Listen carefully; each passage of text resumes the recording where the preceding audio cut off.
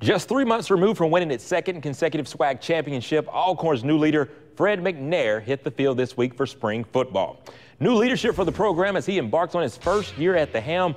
The former QB coach took over after Jay Hobson took the job at USM. Now, since then, the Braves have brought in 4 new assistants and promoted 2 coaches that were already on staff.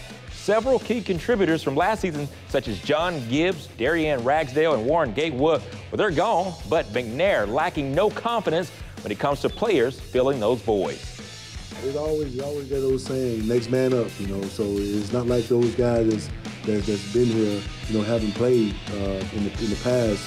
Those guys, they know what to expect. I've been at the helm before, and I know what it takes to win here at Alcorn State University, man. I think my main goal is to maybe keep that championship form that we have right now and just keep molding off of it and just keep pouring players into it to where they know that the Alcorn State University Braves, if we have a championship form, we're going to stay that way. Yeah, well, Alcorn will hold its first scrimmage next Saturday.